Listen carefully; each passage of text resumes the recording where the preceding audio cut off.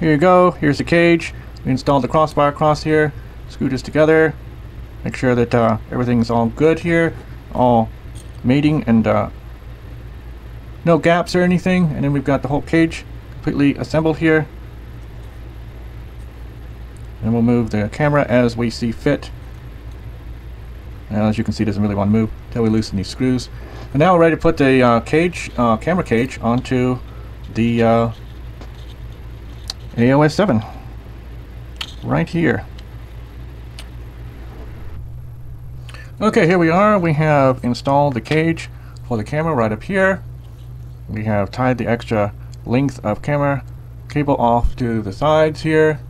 And then over here we have installed, for the first time in my builds, a TPU mounted holders for the Crossfire, and I will include the STL files in the description. So now I got the Crossfire VTX tied down there.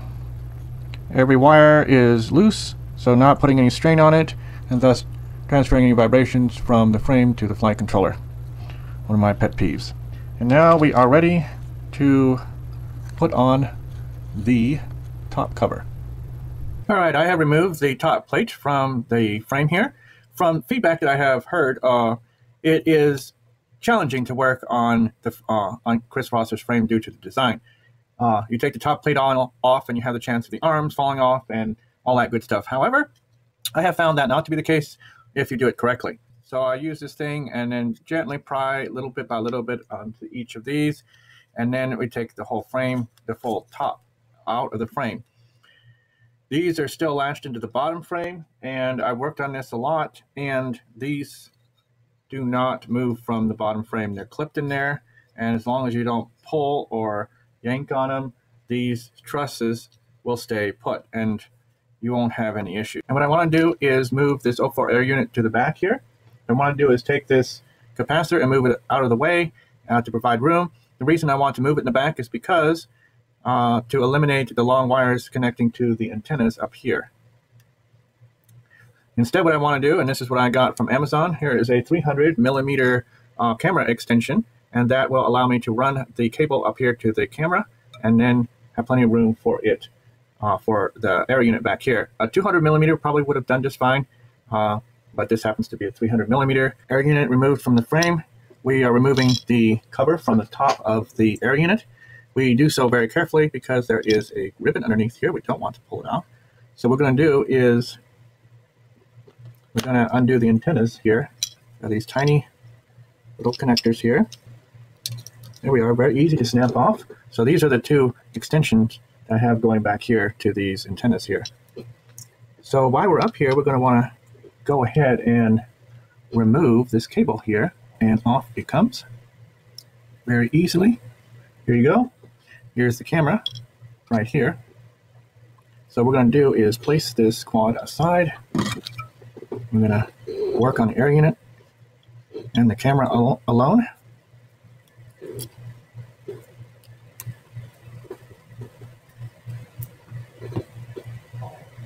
Gently, gently does it. Yeah, just like that. Say very gently. So what we can see here is there's a bit of sticky tape, which we want to maintain. It's going to bring over my magnifying glass here. We don't want to in any way harm the daughter board that's on this. There we go. It is now separated. So there is a bit of rubber here. We'll just push through here, and then we just feed this right through this space here. Be more cooperative, yes. Very. Doesn't work on one end. You just don't force it. Just try another end. All right. So this is a regular one that comes with it, and this is the one that I'm going to replace it with, which you can either use a 200 or 300mm, and it's what's needed for these long frames. I've done this on the O3 before. It's really no different. It would be nice to have them straight, but that is not the way it used to be. So we're just going to clip this in by hand. Notice I'm not using any tools to do so. Just a nice press down with my fingernail, and we are good to go. strung on here properly, facing in the correct direction. So what we're going to do is, okay, we just clipped it into the air unit right here. The key thing here is to be very gentle, very careful. So as you can see here, I just switched the sticky tape onto the other side so that we can still take advantage of its properties. And then what we're going to do is place this over here.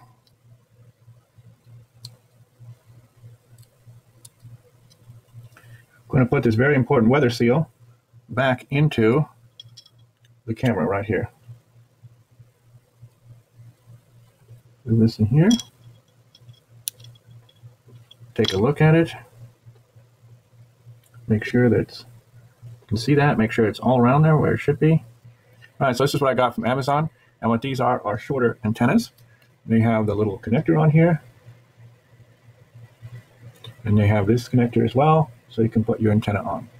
So here is the antenna. It will go on and be clipped right in place. Be clipped right in there. Very easy. If you want to get these yourself, I will leave a link in the description. They come in various links. I will install these in the air unit after we have installed them into here. As you can see, we have the longer ones here, and we're going to need to change those out. So it'll just be a simple matter of removing this and switching them out. I removed the flight controller from the ESC here so we could unscrew these screws, these nuts here, and then lift up the ESC. So it's a 60 amp ESC. As you can see here, there are plastic nuts, and that helps through helps isolate vibrations. So I have a metal nut underneath here that just secures the screw to the frame, and then the ESC over it, and then I put plastic nuts here. I don't want metal nuts because, as you can see, they're very close to the FETs here, and I don't want them digging in or otherwise damaging them. So I opted just to go with plastic nuts, securing this solidly to the frame. And then, of course, we have our flight controller that will follow up and go on here.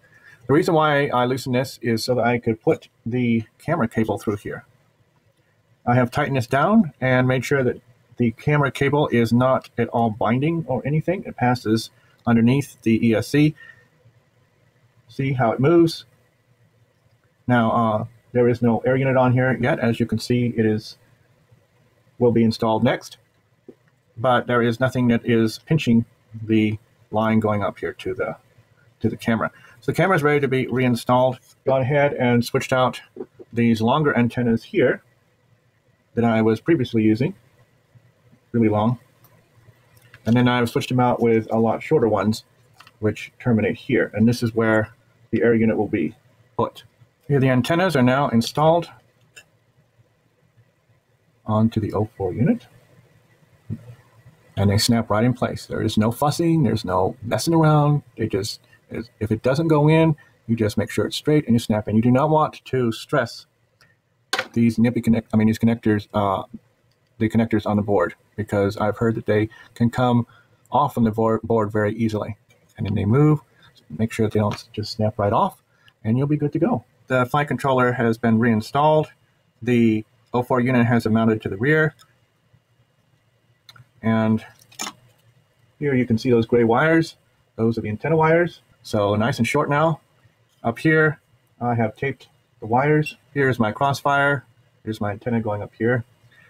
I have taped the tape over the top, so because I know this gets hot, in case it should, by some strangeness, melt through insulation of some wires or something. It won't, because I have a tape between the two. Furthermore, here is our power wires here, and here is our connector that connects to the O4 Air Unit. These wires go to the GPS, and these up here, 5 volt and a ground, they go to the Crossfire. Okay, and then we have up here our wire, our extension link going up to the camera. We have them installed in Chris Wasser's frame cage here,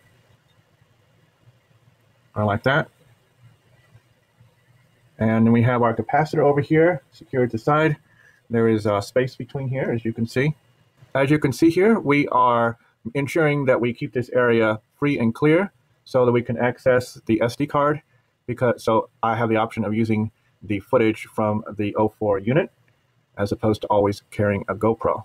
Here we have our antenna mounts and antennas. These are the same ones that iFlight uses.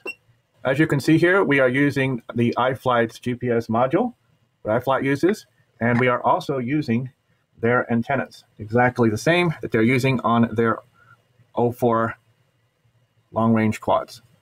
We are now at the point to complete assembly by installing or reinstalling the top plate onto the frame. Overall, I'm fairly pleased with the improvements. Not so much a rat's nest of wires. Also, the antenna to the O4 is going to be a lot shorter. So the way that I like to install this top plate is to clip a few in place, like this one here. And then we just kind of work our way around here, not tightening them up, just snugging them up. So we got these two screws. We come back here and we snap this into place and snap this into place. So what we're going to do is put the two back screws in here.